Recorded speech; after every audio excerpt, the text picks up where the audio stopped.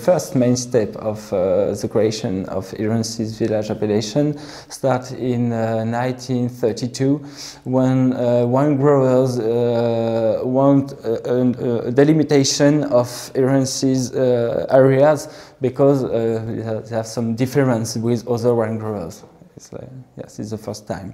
In 1936, when the houses was created, wine growers from Irancy chose Bourgogne like name and not Bourgogne Irancy or Irancy because Bourgogne was a famous name than Irancy in this period.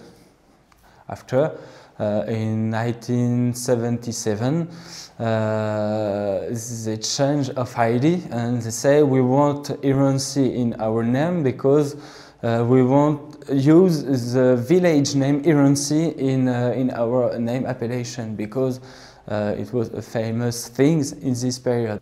In 1977, wine growers create Bourgogne Irancy areas to get Irancy's appellation in another time because it's the process to get it. In 1991, wine growers had Vincelot village and Craven village on Bourgogne Irancy's area to get 300.5 hectares.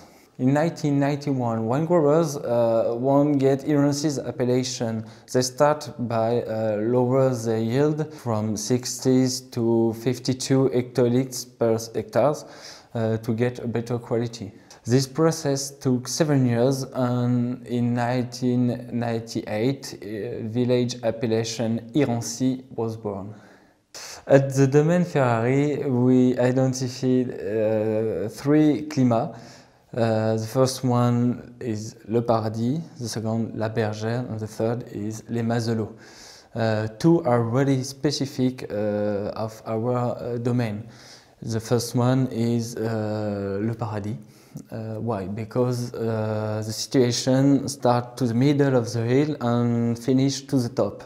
And on this place we have a lot of clay on the soil. It's important because this gets water during the dry period.